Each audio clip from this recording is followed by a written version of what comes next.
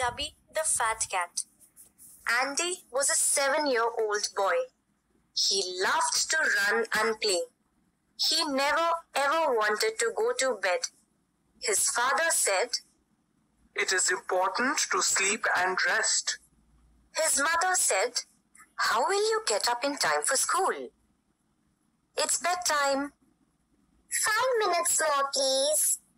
One weekend, Andy and his parents went to visit Grandpa. Grandpa heard all about it and said, "I think I have an idea. Tubby, my fat cat, can help." Andy's parents took the cat home with them in their car. Tubby was a slow, fat cat. Most of the time, no one knew where he was. That night, at bedtime, Andy again did not want to go to bed. His parents waited to see if Tubby would do something to make him go to bed. Nothing happened. "Grandpa said Tubby would help," said Andy's father. Hours later, Andy finally decided to go to bed.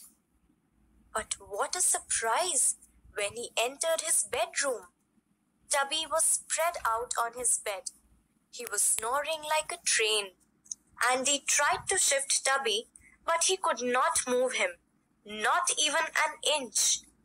That night, Andy hardly slept. Tubby pushed him into one corner of the bed. The next day, the same thing happened. Andy was tired and sleepy, but Tubby was in his bed when he went up.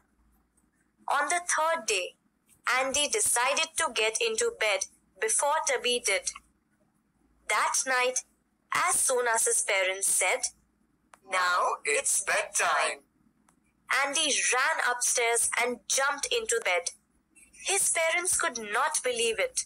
They knew nothing about Tubby sleeping in Andy's bed, so they did not understand why Andy went to bed on time. They were just happy that he did. Can you guess where Tubby slept that night?